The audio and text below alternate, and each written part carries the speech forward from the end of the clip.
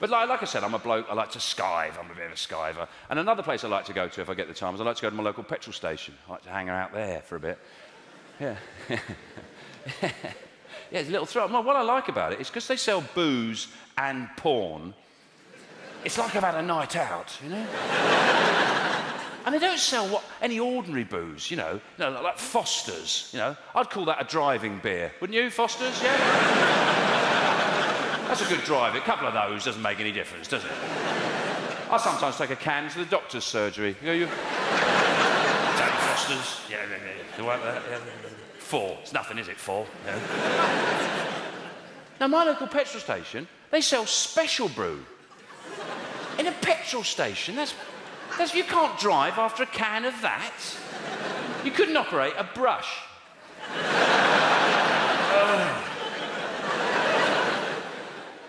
Last time I had a can of special brew, within 20 minutes, I was shouting at Lollypop ladies. You safety bitches!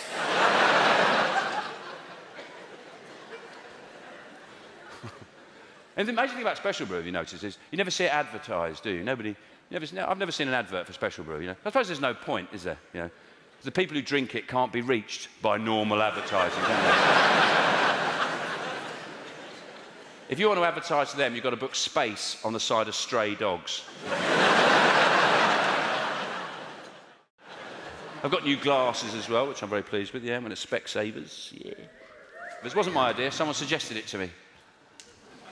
I thought it was very rude of them since I'd just fallen in the river. Should have got the Specsavers, mate. You don't even know if I can swim. Because that's how I swim, upright and camp.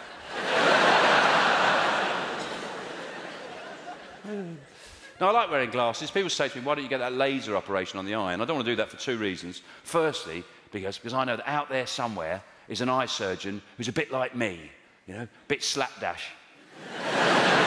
Bit of a bodger, you know, got through all the exams somehow, kept his head down, nobody ever really noticed.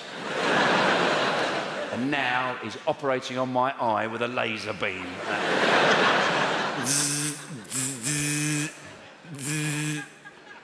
Do you reckon that's enough? Do you reckon that's it? Yeah, a bit more. Can't hurt, can it? Oh, shit, that's too much, isn't it? Whoa, whoa, whoa, whoa. I'll tell you what, when he wakes up, tell him it's free.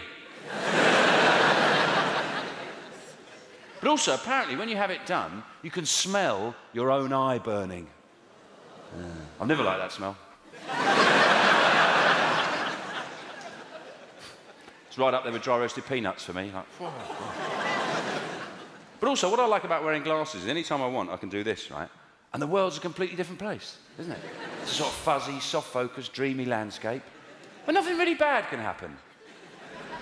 Normal people have to take drugs to feel like this. They really do. With my glasses off, I'll drive through gaps I wouldn't dream of with them on. But it's fine when I take my glasses off, that's fine. It's when other people want to try your glasses on. We've got a couple of glasses wearers here, you two here. Have you noticed this? You know when people ask to try your glasses on, yeah? They never wait to be handed them, do they? Like, never. Anyone says, can I try your glasses on? They don't wait for you to give them. They just whip them off your face, don't they? It's so rude. They just, like, whip them off your face. You go, oh, thanks very much, I'm blind, thank you.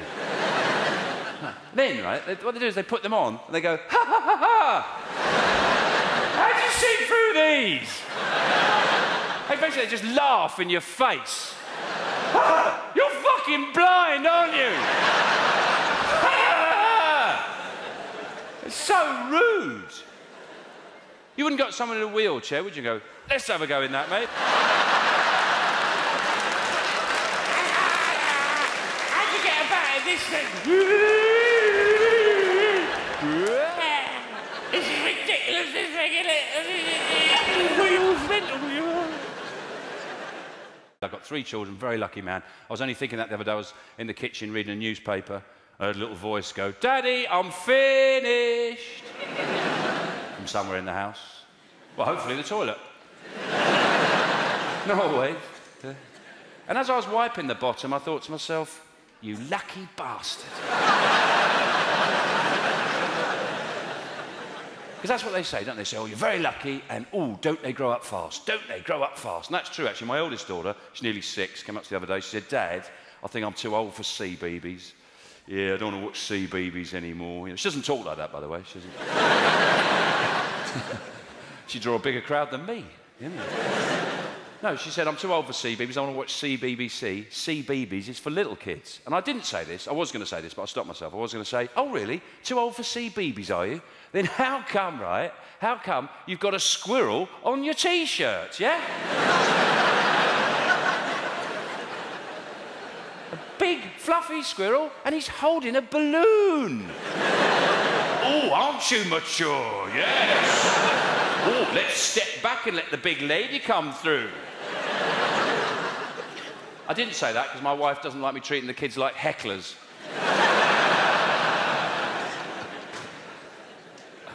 And also, apparently, stuff you say to kids when they're little, right? Apparently, it affects them when they're older.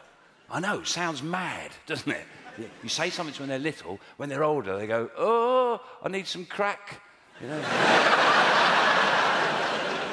I don't know who came up with that crackpot idea. Like, rains on Wednesday, don't get wet till Friday. Bonkers, isn't it? You know?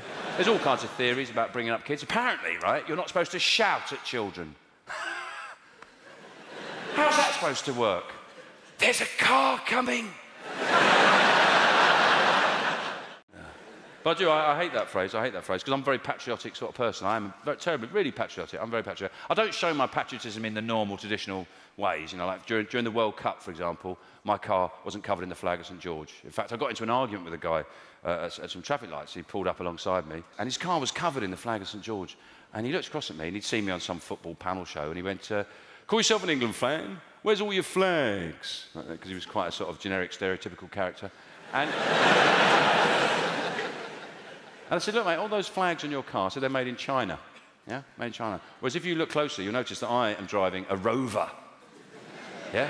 Comes bottom in every Top Gear poll and What Car poll for economy, safety, handling, comfort. It's a piece of shit, right? But it's English. I said, when I get home, I'll have a can of Carling. It's disgusting. It tastes like the crows pissed in your bath. And it'll be lukewarm because it's got a hot point fridge. You put more than 6 things in it, it can't cope, starts to heat them up. And then I'll go and sit on my DFS sofa, highly uncomfortable, highly flammable. I could have got a much better one, half the price from IKEA, but they're Swedish, so they can fuck off. Then I'll switch on my Rediffusion TV set. Like this. I'd like to watch, you know, The Sopranos or CSI or something like that. I can't. I've got to watch Keeping Up Appearances on UK Gold. It's not funny. It's not even boring. It actually makes me want to self-harm. I said, my life's a misery, mate. If I want to fly anywhere, I've got to go out and rent an old Spitfire. And go around old people's homes trying to find a pilot. I said, then my wife comes home, she's in a bad mood. Yes, she'd been at the beauty parlour. She wanted a full Brazilian, right? But for obvious reasons, I wouldn't let her. No, no. She had to have a full English. They actually put hair on. It's like walking around with a doormat between your legs. Talent. Talent, that's a word that always promises a lot more than it delivers, isn't it? Particularly when it's preceded by Britain's got, isn't it? It should be called freaks, isn't it? Britain's got freaks. Britain's got desperate freaks who look like they've just come out of the sea. Yeah, desperate freaks who really have left it so late in life to give them any chance of improving their surroundings or their lifestyle, you know. But they've got to a point now where they're standing in lederhosen, singing Bright Eyes, beating themselves over the head with a tray, thinking, this will get me out of negative equity.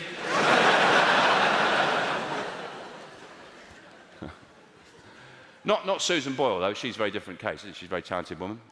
And also, she's a very powerful weapon in the war against terrorism, Susan Boyle, yeah. Because a lot of young extremists are thinking twice about blowing themselves up. Now they know what a real virgin looks like.